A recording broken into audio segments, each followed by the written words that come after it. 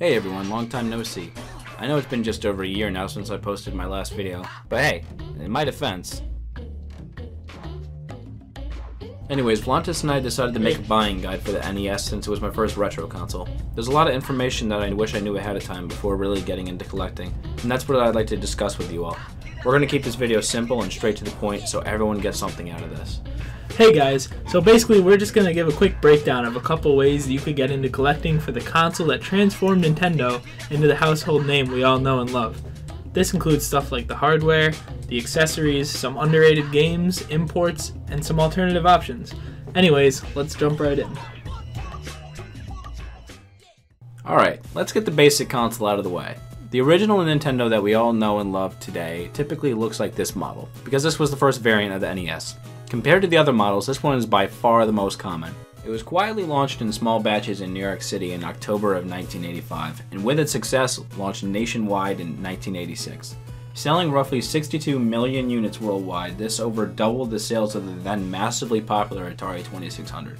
When buying this console, the vast majority of them still work today. However, you must keep an eye on the pin connector. Due to its front-loading design, this caused the pin connector, the part that the cartridge connects to inside the console, to get warped and bent until it begins to malfunction. With an old pin connector, you may need to wiggle the cartridge left and right and keep resetting until it begins to work. Over the years I've owned this console, this is what I find works best. Replacing a pin connector isn't too big of an issue, however, and it's also quite cheap finding a replacement one. The console supports composite AV output, yet only outputs sound in mono. This is the least expensive way to own an original NES due to how many there are. The NES top loader came to the States in late 1993 to try to prolong the inevitable replacement of the NES by the all-new Super Nintendo. However, the top loader went relatively unnoticed, which led to it becoming pretty uncommon, meaning higher prices in the collecting world today, typically selling for around $100. While the top-loading design of the console was typically more reliable than the front-loading toaster model, the top loader was only capable of outputting RF video, which was not as good as the toaster's AV output. While you could mod the system to get AV output, it is not an easy task, and buying an already modded console could cost you a pretty penny.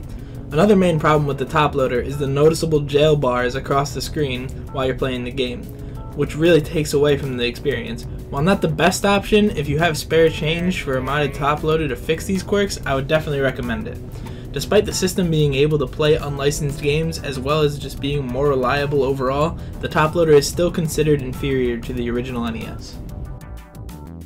If you have the money, the Japanese version of the top loader is my personal recommendation. The AV Famicom, which is what I'll be calling it from here on, is what the American top loader should have been.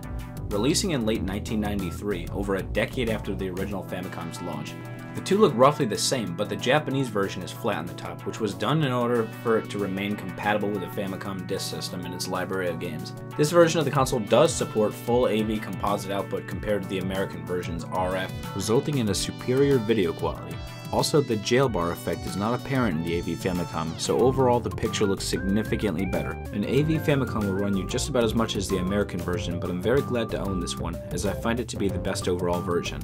Some things to note, however, are the fact that you need a converter to play US games on the system, as the pin connectors between the US and Japanese versions of the games don't match up. Converters can be found on eBay quite easily and aren't usually that pricey.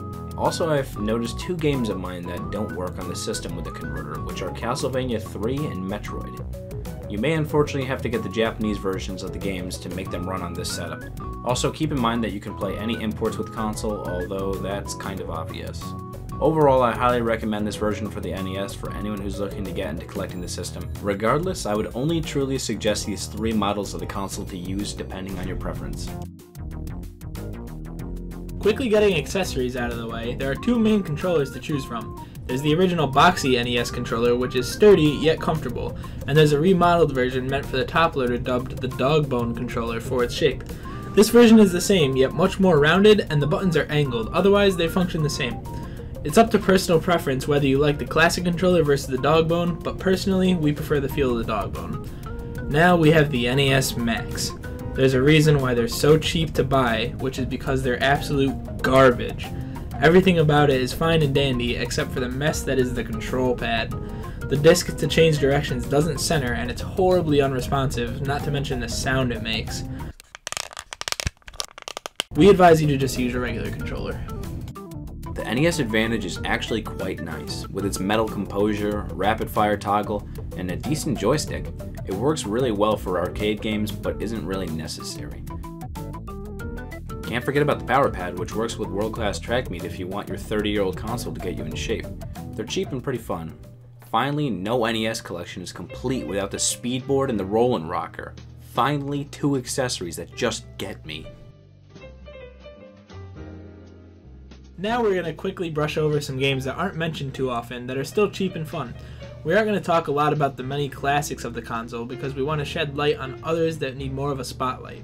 Some of these classics, however, include the Super Mario Bros. Trilogy, Tetris, Zelda 1 and 2, Punch-Out!, the Ninja Gaiden Trilogy, Metroid, the Mega Man series, Duck Hunt, Castlevania 1, Castlevania 3, Contra, Rad Racer, and Final Fantasy.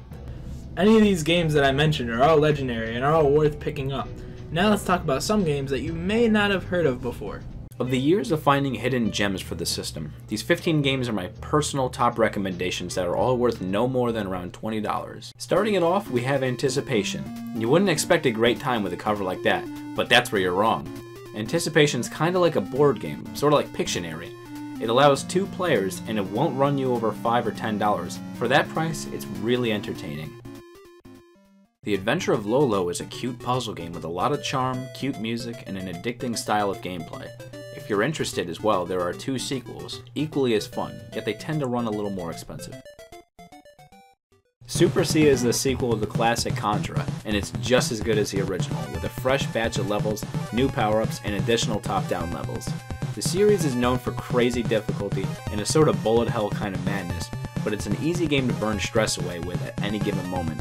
Super C runs a bit cheaper than the original Contra, and many find it just as fun.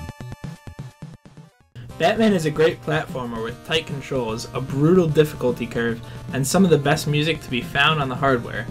Punch your way through sewers and the city to deliver your knuckles to the Joker as well. There aren't too many RPGs on the NES, but Crystalis is a great one to own, with a memorable soundtrack, fast-paced gameplay, and a save system to keep your progress.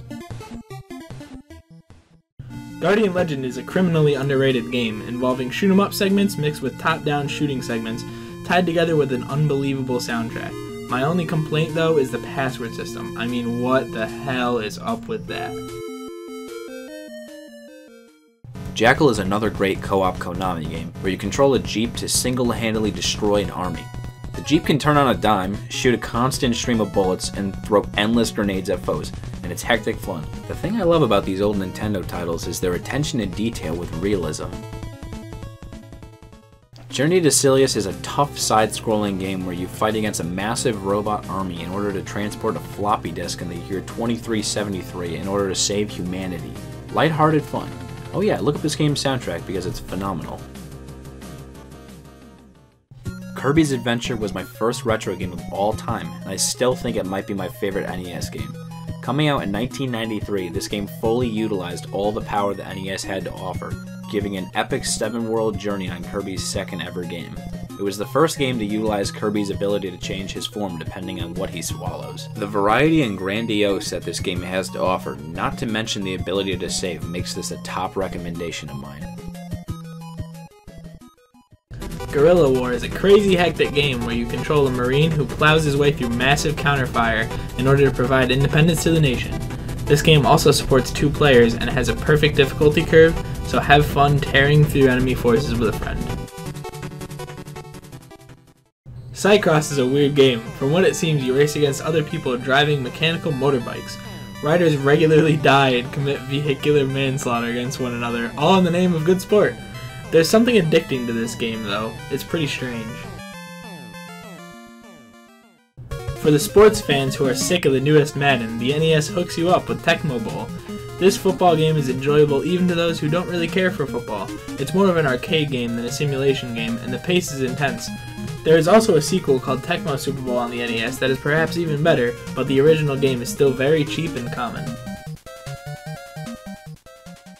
Zeebs is criminally underrated in my opinion. With a hypnotic soundtrack, memorable levels, and a password save system, this game is really fun and memorable.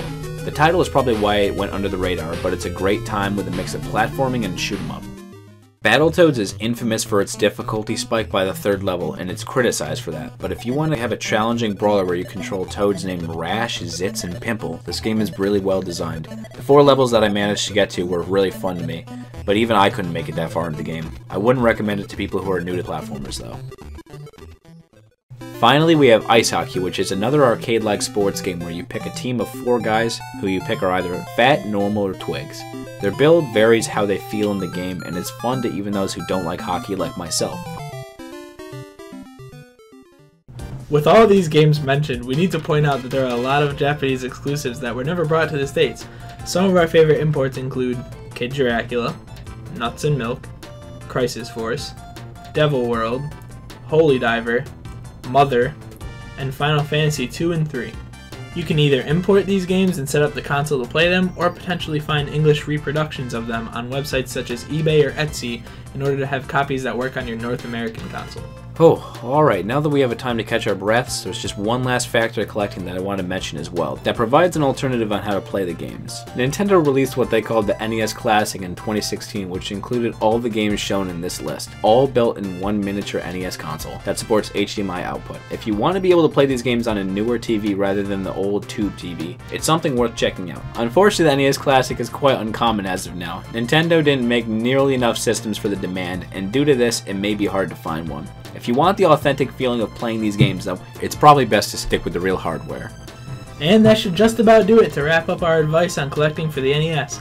It's obvious why the NES is so popular to collect for due to the fact that it's quite cheap and fun, not to mention the fact that there are so many good games, way too many to be able to talk about in this video, so we apologize if we left out any games that you wanted us to cover.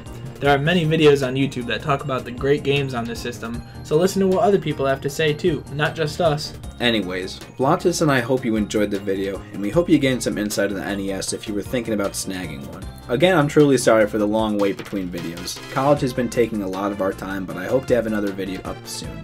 If you have any ideas, I'd love to know. Leave a comment down below and I'll answer. If you're so inclined to leave a like on this video, we thank you from the bottom of our hearts. It goes a long way. Take care and happy collecting.